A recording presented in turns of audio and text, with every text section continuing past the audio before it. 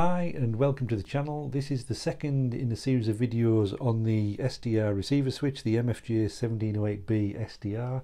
If you haven't seen the first video, if you click on the link above, that'll take you there, and at the end of that video there's a link that brings you straight back here so you won't get lost. Thanks for watching. So in response to the first video, I was asked about transmission loss through the MFJ switch, so I did some tests and here's the results. So here's a table of measurements I made using a Yaesu FT-991A, 50 watts transmitted into a dummy load. You can see the bands down the left. The first column shows the Yaesu on its own into the dummy load. The middle column shows the MFJ in line, and the right two columns show the reduction in watts and the same expressed as a decibel. So right across HF bands, just a couple of watts, 0.1 of a dB, you won't really notice that.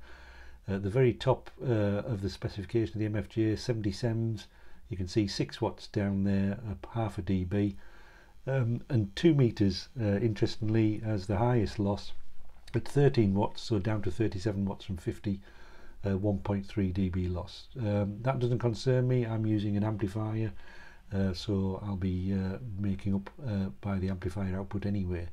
But if you are using the MFJ as a Panadapter on 2, you might want to take that into account.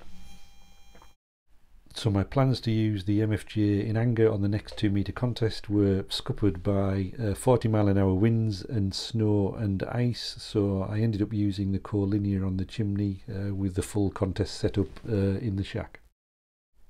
So limited by the antenna, I wasn't expecting miracles, but here you can see the 2 meter band, there's still some signals on there, and you can see the waterfall display worked fine.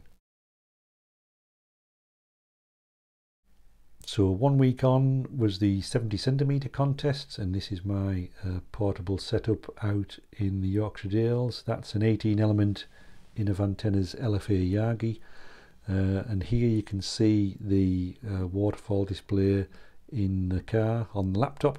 So that's fed from the TS-2000, and I've also got a microset amplifier in line as well. And here you can see the full display, lots of signals, so a success. And every signal I could hear in my headphones gave a trace on the waterfall, no matter how faint. And by comparison, here's the rig's own band scan facility on the right there. You can see it's not detecting anything, so that's more of a stronger FM facility, I think. So in this short series of videos, I've solved my waterfall requirement for the TS-2000. I hope you found the videos interesting and useful, and please consider subscribing to the channel. 73.